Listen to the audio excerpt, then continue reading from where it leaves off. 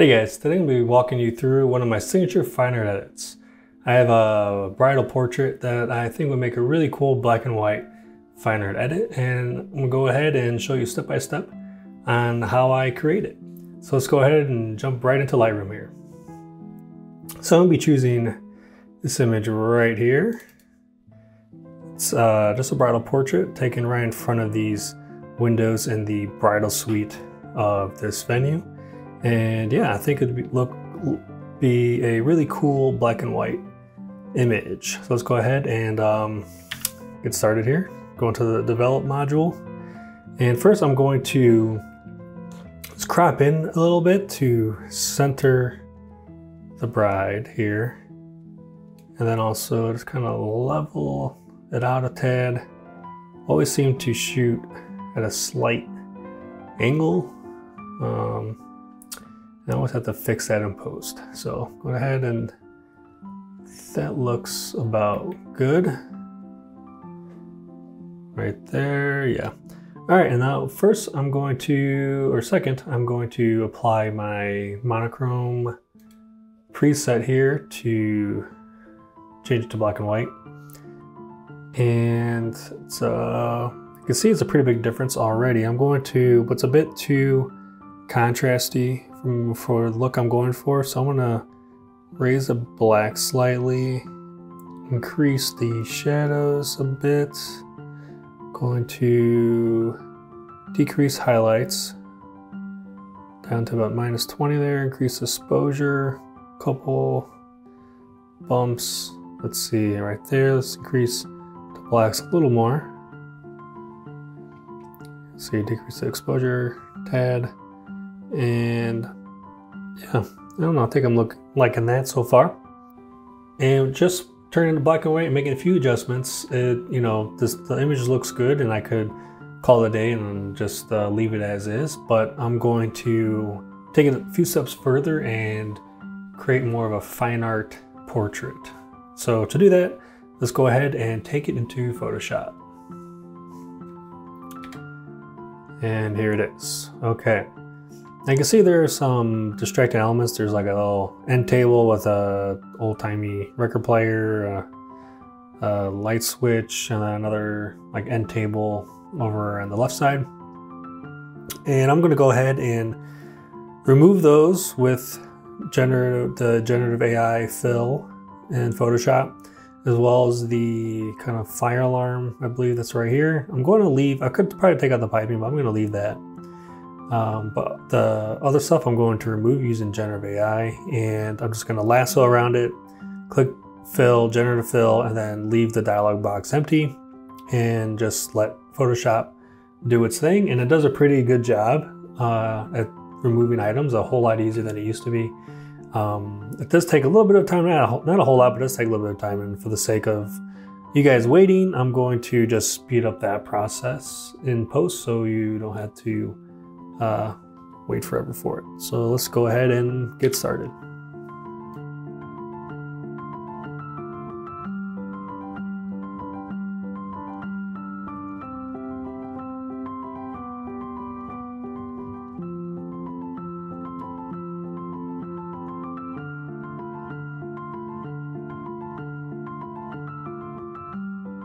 All right, so see, I removed those end table to the left and the table to the right, as well as the fire alarm on the ceiling. And when doing these fine art edits, I find just removing those small details, those small distracting elements, is what really kind of makes a fine art image into a fine art image. So kind of creating a simple canvas as much as you can, and just really highlighting the subject and the environment that the subject is in, and as simple as you can, I find makes the most kind of dramatic and nice, best looking fine art edit. So, and that's my taste. Feel free to add the image the way you feel. Now the generative AI kind of created this wall here. This is slightly blotchy.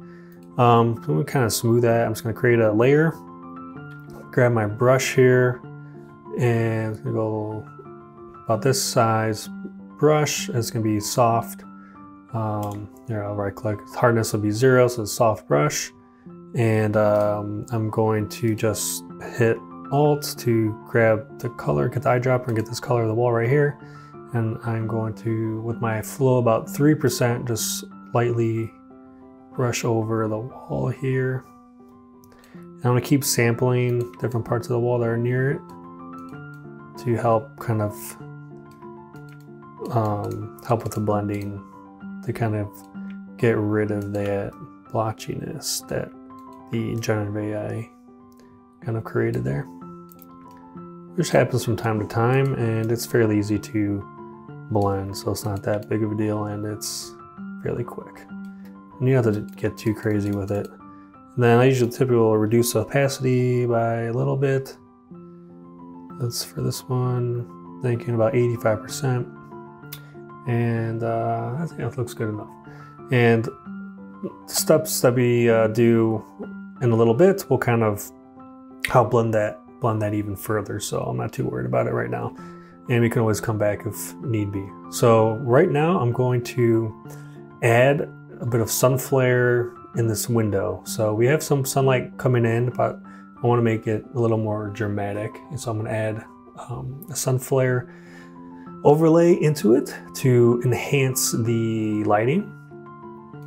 And I find with these types of images, when doing this type of stuff, we're adding in a sun flare, you can't just add it to any image. For me, I like to make it believable. I don't want someone to be like, oh wow, yeah, that was added in Photoshop. I just want it to look as natural as I can, and so when someone does look at the image, they're just thinking, oh wow, that's a really cool image, not about, oh, that was Photoshop. So the key is to enhance any lighting that's in the scene, not just add it out of nowhere. So, so I add in this layer with this sun flare, and I'm going to set the that layer to screen, and then I'm going to place that image. I'm going to move it to more center, right as if the sun was shining right through that window. I'm going to make it a little bit larger. Let's see, I think right there's good. Now, since this is a black and white image and that sun flare has some warmth to it, I'm going to add a hue saturation layer above it and click this little downward arrow thing right here, and that only will, the hue saturation will only affect the layer below it. And then I'm going to reduce saturation to -100, and then now the saturation, now that the warmth of that sun flare is now gone. So now you can see kind of like the before and after, adding in that sun flare. I'm going to reduce the opacity just by a couple, down to 95%. And so now you see like the bright is pretty washed out because the flare is over on top of it, on top of her. So to kind of reduce that, I'm going to click the original image, which is labeled background. I'm going to select subject, which should select our bride here, and Photoshop does a pretty good job on figuring out what her subject is. As you can see, it does have, it looks like she has a giant nose, but it's actually look like it highlights some of the window frame. So I'm gonna grab my lasso tool here, and pressing Alt you could get a minus, and so I'm gonna just lasso around this piece, and I should get rid of it. And then also look like it's getting some of this window because they're right here. So I'm kind of outlining her a bit, and then that's where her hand is, and maybe a little bit down here where her elbow is, down into the veil in the window. And then to add, you can press Shift, and you'll see the little plus, and now I can add in her hand that Photoshop missed. So I'm going to add that in, and it looks like it missed some of her veil. So to make sure it's consistent, I'm going to go ahead and, or not her veil, her train. So I'm going to go ahead and add in that piece, And yeah, it looks good. I'm gonna go click the sun flare and then click the layer mask, and then Control I to invert it, and then now you see our bride is not affected with that sun flare. However, the contrast is a bit stark since right now the layer mask, she's 100% removed from that sun flare. So to kind of bring back in a little bit of the sun flare over her, I'm going to click in the layer mask, and the density is 100, and I'm going to reduce it by a little bit. Say right now it's at 88. And you can see if I reduce that all the way down to zero, it brings back in that sun flare completely over her again. So that's what the density slider does. And for this, it's really kind of to taste. I want to adjust it so it kind of blends in the sun flare with her as it would naturally if it was a huge glare coming in through the window like that. However, not completely overpowering the contrast of like her hair in her body. So I think that looks pretty good. I like that. I'm just going to go ahead with a brush, click in the mask here, bring up my brush with a low flow at 3%. I'm going to slightly get rid of the window frame where mask, just kind of bring that contrast a bit, and go over her hair a little bit to bring in some more contrast, and her arm and hand on this side. And this is just to really kind of sell it, make it more believable in the way it'll just make sure the flare that we added in looks more natural and not fake. So just kind of brushing in the areas that I feel it needs to do. We can always click in and out. It looks like Photoshop has these two spots over here. So I'm going to change my brush to a white, bring up the flow here and add that in. That was a weird mistake by Photoshop. And so, okay. Zoom out a bit, give more of a global view. And I think I'm liking it. Looks good. Okay. Next, we're going to add a fine art texture over the image to kind of enhance the contrast and give the whole image just a textured look to it, which I like, and especially for a fine art edit. So I'm gonna go ahead and grab this monochrome texture overlay and make it as big as the image, same size. And I'm going to set the layer to overlay. I'm going to reduce the opacity to about 50%, 50 to 60. This is to taste, so kind of depends on image to image how strong or light I want to set the opacity for the textured layer. And then kind of similar thing with the sunlight. I'm gonna reduce the opacity on the subject. So to kind of copy this layer, I can just hit Alt, click on the layer mask and drag it to textured, and then just copies that layer mask. And for this, I usually like to set the density to about 70%. So we'll go ahead and set that about 70. And so that's without width. You can see it just kind of gives a textured look, more of a fine art appeal, and enhances the contrast a bit.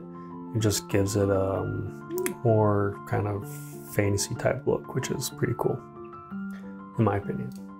So we can, again, mess with opacity. So here's like, go to 100, just look. I think that's too much. Let's go down to 60. I think maybe a little more right here around 63. I'll leave it at 63. I think I like that. Okay, so let's go ahead. I'm gonna zoom out. I like to zoom in and out just to kind of give an overall look. and then zoom in, and then really check to see if there's anything that might have been missed or looks weird. Fix now, so it's not baked into the final image. I'm liking it. We could add more let's go ahead and just add another sun flare. Let's see how that looks. It might be too much. Sometimes that happens. Like you go a little too far with the edit, and then you have to step back and remove what you just did. But you know, you don't know until you try. So let's go ahead and grab. Let's see. Let's go ahead and grab. I want to kind of like a Sunstar effect. Maybe this one. Let's go ahead and see how this is going to look.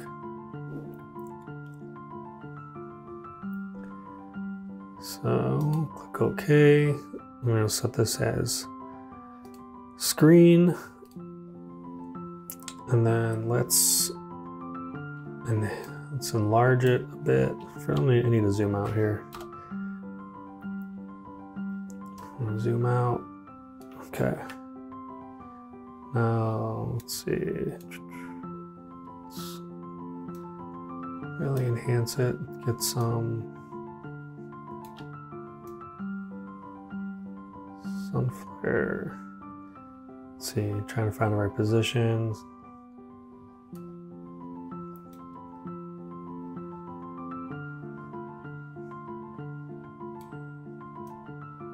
Kind of like that. All right, and then again, we're going to, let's put this underneath the fine art edit. And then, or the fine art underneath the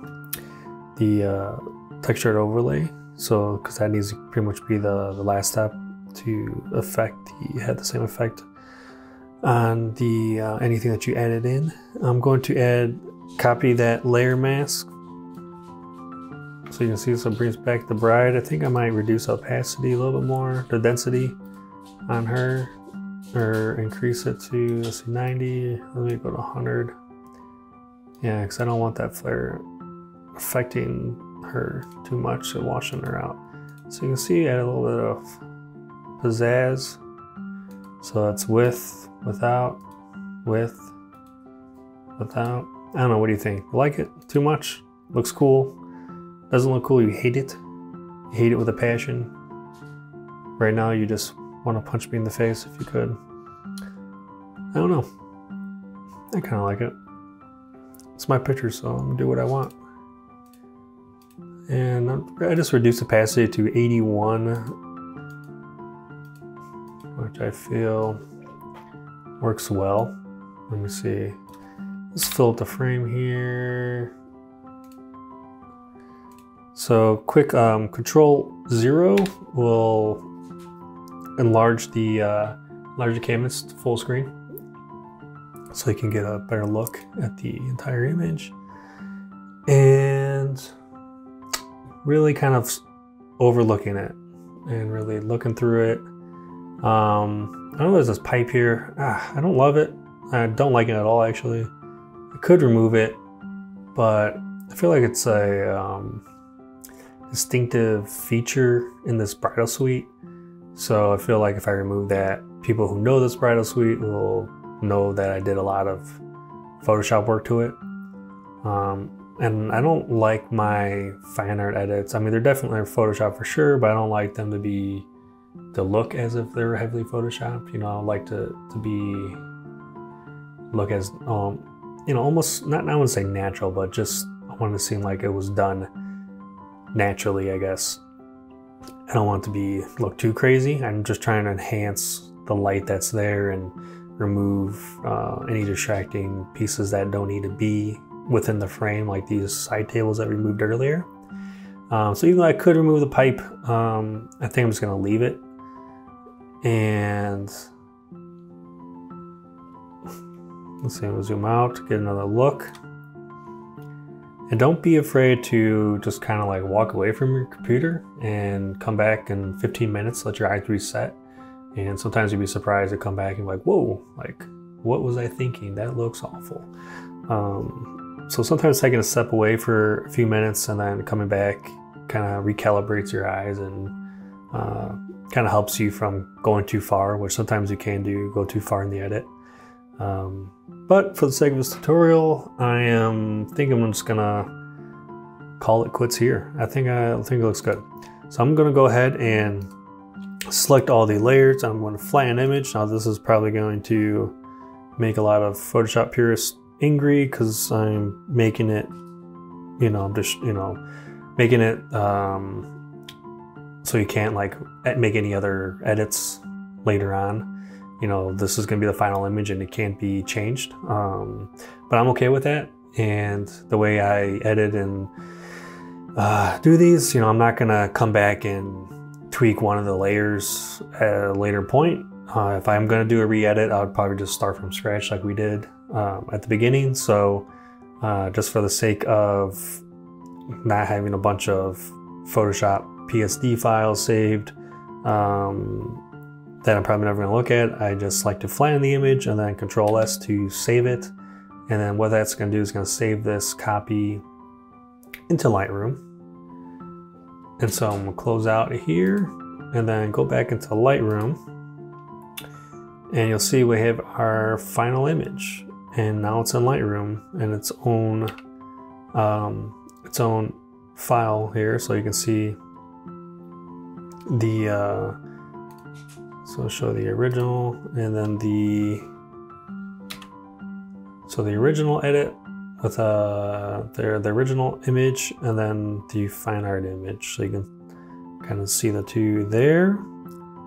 And go back to the image that we just created. And yeah, and then from here you can make, even if you feel like you need to maybe bring down the shadows or the highlights, you can do that a tad. You shouldn't really edit this too much because it's a TIFF file and everything's kind of baked into the file as is, but you can make small minor adjustments to like contrast if you need to. But I think that is looking good. And then from here we can just export it and we're done. So I hope you found that helpful and enjoyed kind of going step by step through how I go from a raw image to a black and white fine art image. And if you liked it, give me a thumbs up. If you didn't like it, thumbs down. Twice.